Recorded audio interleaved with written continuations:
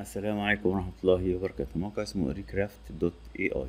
الموقع ده ما شفتش حاجة قريبة منه.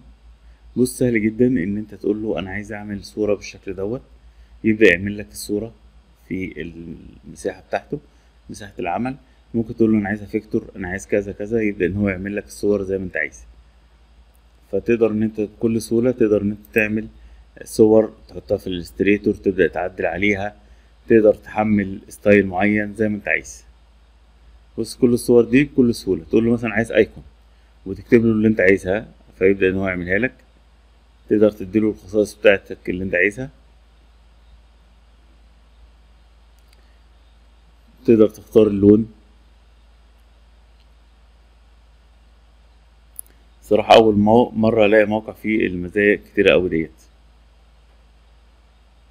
تقدر تقول أنا عايز حاجة الستريتور، عايز حاجة 3D زي ما انت عايز، يبدأ ان هو يعملها لك بكل سهولة. يعني بيحول لك التكست دوت لصور فيكتور، وتقدر ان انت تعدل فيها. تقدر تعمل سيلكت وتقول له شيلها لي، حطها لي، طب غيرها لي، يبدأ يعمل لك زي ما انت عايز.